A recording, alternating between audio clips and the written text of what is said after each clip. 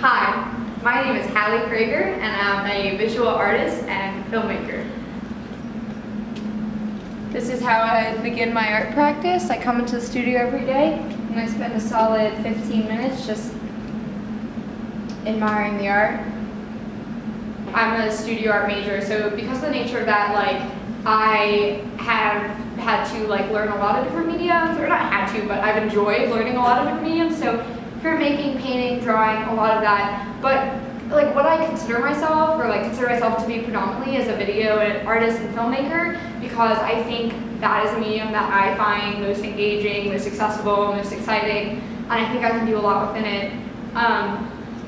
In addition to that, I do comic work, which I really enjoy. I'm always looking for ways to infuse humor into fine art, and I think both video and comedy have offered me opportunities to do that. I think I just have always been compelled to make things, to make art, and right now I'm finally feeling like I've found the forms that suit me best and best suit what I'm trying to say and do.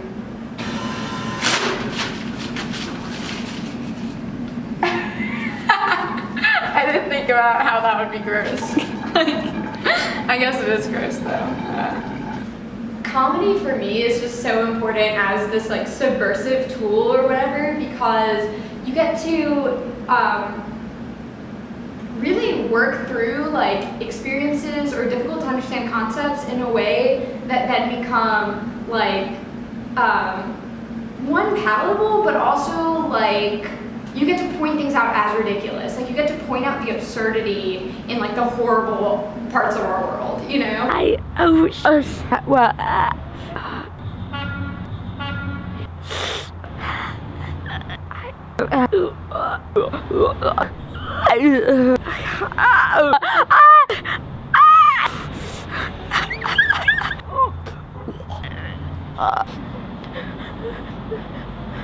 I will be now reading a selection of my tweets.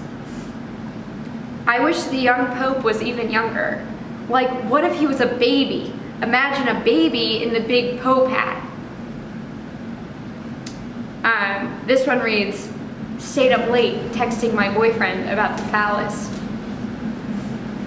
Today I made a LinkedIn and did all of the updates on my phone and computer, and now I want someone to rock me like a baby. This is a simple one. It simply reads, Chunk Grassley, in reference to Chuck Grassley, of course. This one's a true story. I changed up my workout today by free bleeding onto the mat and saw immediate results of increased strength. Another simple one. The panopticon is my kink. The other day in one of my art classes, someone brought up that they were talking to a bio professor, and the person said that your eyes aren't made for seeing art. Biologically speaking, your eyes are made to see threats or danger or things like that. And it just confused me so much, because I'm that's exactly why I make art, is to reveal threats and danger and things like that. Because I think maybe thousands of years ago or whatever, yeah, you only worried about seeing a lion and identifying it and be that's a lion, I should run, you know, whatever. But now it's the things that threaten people's existence are way more complicated than a lion, you know.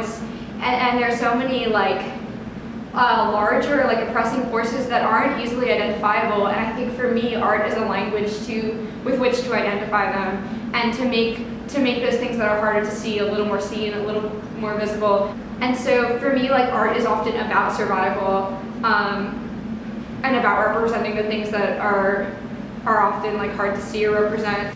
Thanks for stopping